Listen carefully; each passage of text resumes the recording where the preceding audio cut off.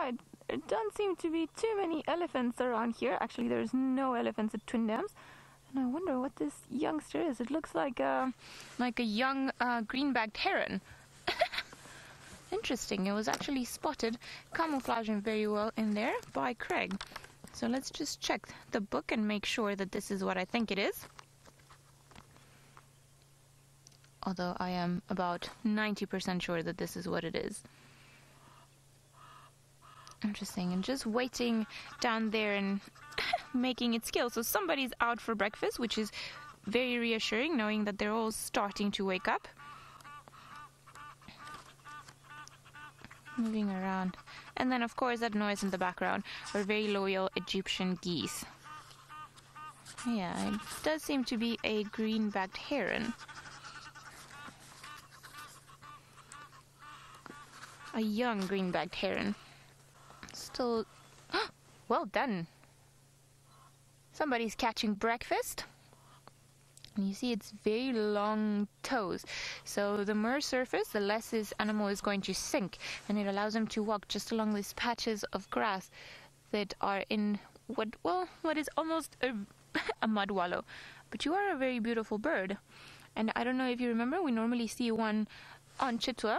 And now we have found one on Twin Dams, which is quite exciting.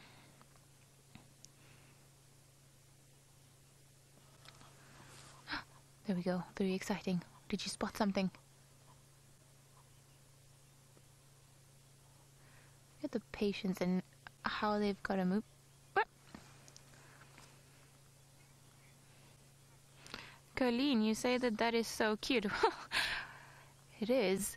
And it is quite a funny little thing, is it not? Just moving around here, and it's amazing to think that if I try to look at it with my bare eyes, I don't even really know where it is. Like, I know where to look for it, but it blends so well with the background that it's just pretty incredible. Now, a very typical heron, what it's doing, it's just standing there perfectly still, not moving, waiting for that perfect opportunity to strike. Okay, well, you just ruined it.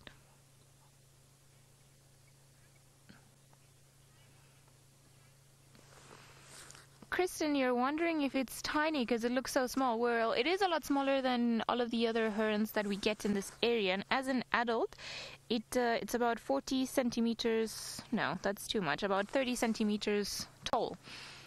So it is one of the smallest herons that we get in this area. Exciting news, this one. Approaching the water and then ready to strike very quickly and grab its prey. Now, I don't think there are any fish in there. I think it's just going after perhaps some larvae or little insects that might live there, like we can see now.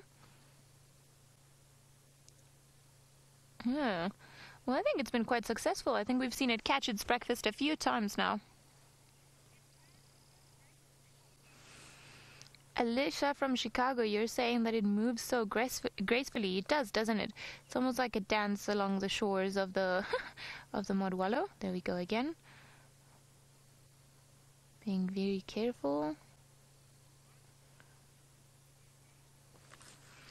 Allison, you say this is a new bird for you. Well, yay, exciting times. One more bird that we can tick off our list, which is quite exciting.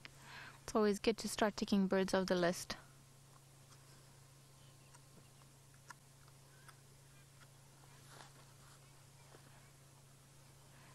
Daniel, you're saying that it looks like a plover.